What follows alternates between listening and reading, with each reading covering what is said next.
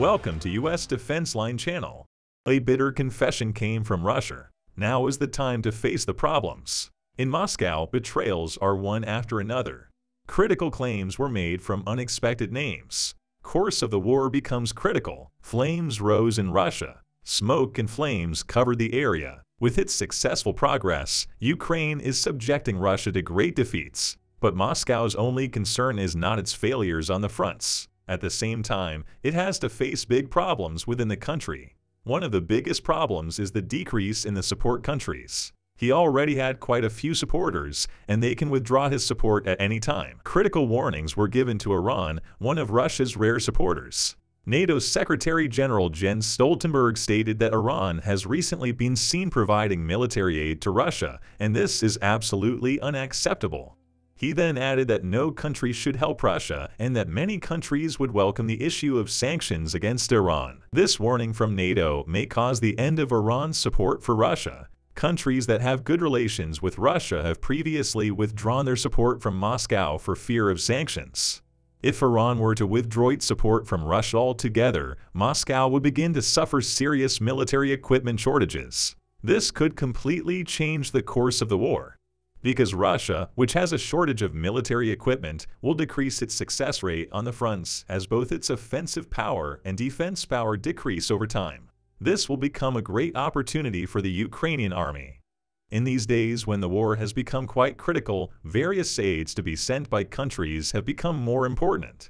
Every promise of aid given must be kept as soon as possible if Ukraine is to succeed. Every day, news of betrayal is heard from names close to Putin. In the past days, critical information has spread from Putin's close circle to countries such as the United States. This information included claims that the Russian leader might be criticized among senior commanders for his excessive involvement in the war.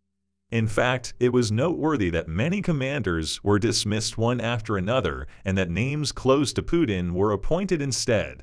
Another name close to Putin, even the Chechen leader Kadyrov, has drawn attention with his criticism towards Russia, stating that Russia's moves against the Ukrainian troops on the fronts have been weak in recent days. According to breaking news, Russian mercenaries are also very angry with Putin. Allegedly, Yevgeny Prigozhin, owner of the Russian mercenary company Wagner Group, made remarkable statements. Reports spread that Prigozhin had harsh reactions to Russian President Putin. Allegedly, Prigozhin stated that Putin mismanaged the war and made mistakes on the fronts. It is also thought that the inability of his soldiers to reach sufficient equipment may have angered this name. But Prigozhin did not accept these spreading claims. After the developments, a remarkable confession came from Russian President Putin. It is clear that every step taken on the Moscow side must be taken even more carefully. Otherwise, as the mistakes made in the military field become more visible, the confusion between the army and the administration in the country will increase. If Russia does not want to be alone, it must not repeat its mistakes. Putin accepted the problems with his remarkable statements. Russia's recent economic and military difficulties were visible. It was even spoken all over the world that the country was in a tactical and operational stalemate. Putin's statements were also proof of this situation. With his statements, the Russian leader admitted that they are facing problems in the war in Ukraine. He also called on his team to speed up the decision-making process during the conflict. If such problems, which Moscow now accepts, are not resolved, the Russian army will have to face defeat. At the same time, according to the breaking news, explosion sounds echoed in the Kolpinsky region of Russia. According to the statements, flames broke out in a warehouse covering 6,000 square meters in the region. Then it was reported that this area increased to 12,000 square meters. Smoke rises in the area. Operations on the fronts continue at full speed. On the last day, the Ukrainian Defense Forces announced that the Russian forces repelled their attacks in 11 places in the Donetsk Oblast, including Nevelsk, Marinka, Solder. Ukrainian planes also attacked an area where Russian forces, weapons, and military equipment are concentrated. Successes achieved in each region in Donetsk are very important for both sides. Ukrainian troops have recently been doing everything to maintain their superiority in these areas on the Eastern Front. Ukraine's rocket and artillery units, on the other hand, have hit 2 ammunition depots, 3 Russian command centers, 6 points where the Russian forces, weapons, and military equipment are located, and 5 more critical military targets as a result of critical moves after hundreds of firings so far. Anti-aircraft missile unit of the Ukrainian forces also announced that it shot down a Russian Ka-52 combat helicopter in the Kherson Oblast. In these days when such successes are very critical, Russia's operational power is gradually being reduced with every military equipment destroyed. This makes it very difficult to achieve success. It was announced that the Russian forces tried to maintain control in the regions they previously controlled and to keep the Ukrainian forces behind on some fronts. Russian forces are also reported to continue to work to advance on the Bakhmut and Avdiivka fronts. It was announced that Russian forces carried out 1 missile attack on Ukraine and 11 attacks with multiple launch rocket systems during the day. General Staff of the Ukrainian Armed Forces continues to announce the latest losses of the Russian forces as a result of all these moves. Ukrainian forces destroyed 7 unmanned aerial vehicles, 12 artillery systems, 17 tanks, and 30 armored combat vehicles of Russian forces in one day. Such military equipment is of great importance during a war. Each of these gear becomes even more critical to gain an advantage both on land and in the air. Head of the Office of the President of Ukraine, Andriy Yermak, held a phone call with Jacob Sullivan, the National Security Advisor to the United States Prime Minister, with Emmanuel Bon, the Diplomatic Advisor to the French President, and Sir Timothy Barrow, the National Security Advisor to the British Prime Minister.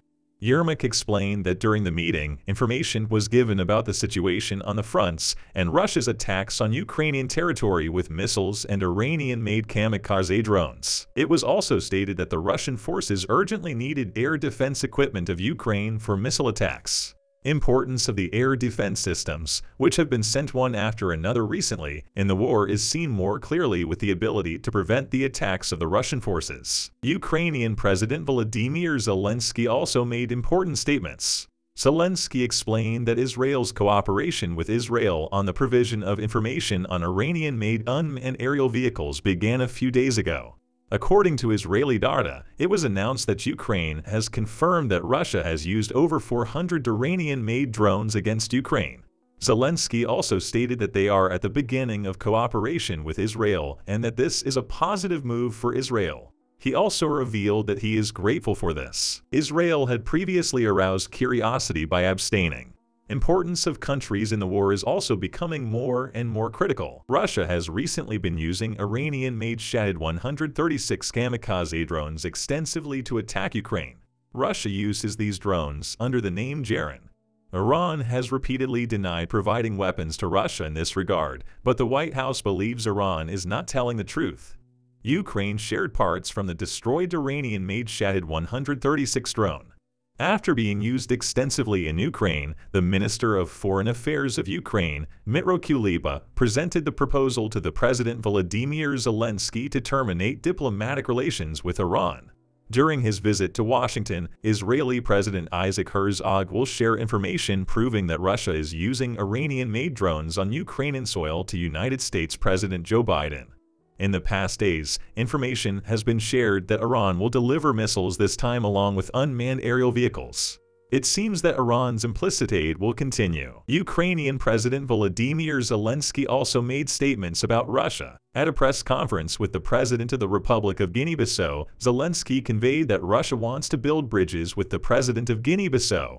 After that, Zelensky announced that he showed the President of the Republic of Guinea-Bissau what was going on in Ukraine. Effect of the war on the war will be seen more clearly in the following days. Now months have passed since the war. It has become much more important that neither side make mistakes. In time, the course of the war will become clear with the steps taken. We'll see what happens in the next few days. We have reached the end of another video. You can support us by liking the video. You can easily follow new videos by subscribing. I wish you all a war-free day. See you.